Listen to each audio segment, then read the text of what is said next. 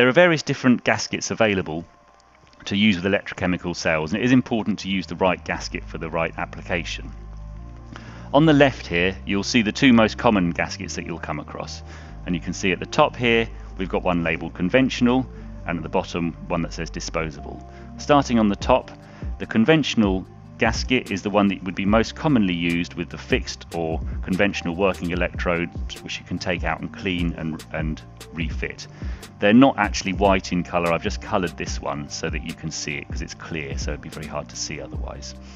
You can see the difference between the conventional and the disposable electrode. The main difference is the disposable has this little tag attached to it, and it's important that this is used with disposable electrodes and that this tag is facing between the gold spot and the pin on the detector cell.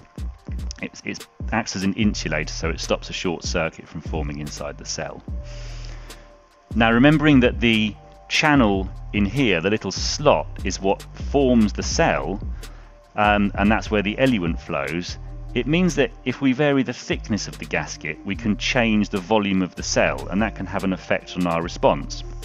And that's where the gaskets on the right hand side come in. You'll see here we have two different gaskets that you can see. One that says 15 mil and one that says 62 mil.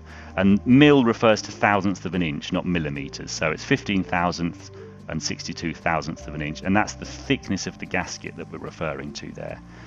Because we're varying the thickness, that volume of the cell is changed, and we can use that to increase the linear working range of the detector.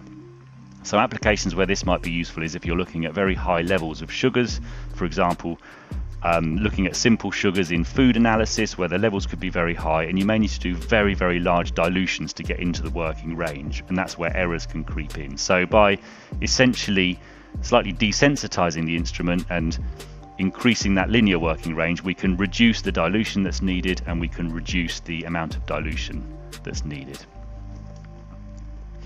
It's just important to remember when you use the 62 mil one with the disposable electrodes that we do need to use a special spacer block which is designed to fit with that thicker gasket so the cell still fits together correctly.